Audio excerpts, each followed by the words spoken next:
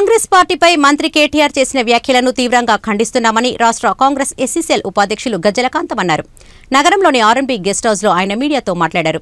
గాంధీ కుటుంబం త్యాగాల కుటుంబమని, వారిపై వ్యాఖ్యలు చేసే అర్హత టీఆర్ఎస్ పార్టీకి లేదన్నారు. టీఆర్ఎస్ నేతలు కుటుంబ పాలనతో రాజభోగాలు అనుభవిస్తున్నారని ఆరోపించారు. రాబోయే రోజుల్లో కాంగ్రెస్ పార్టీ అధికారంలోకి వస్తుందని, టీఆర్ఎస్ కుంభకోణాన్ని బయట పెడతామని చెప్పారు.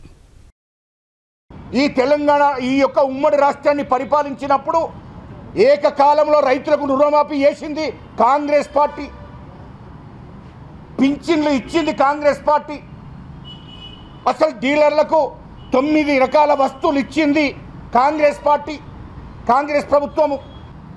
ఇందిరమ్మ ఇండ్లు ఇప్పుడు కాదు, ఇంకొక 100 సంవత్సరాలు అడిగినా ఇవన్నీ ఇందిరమ్మ ఇచ్చిన ఇండ్లు అని చెప్పుకుంటారు గ్రామాలలో.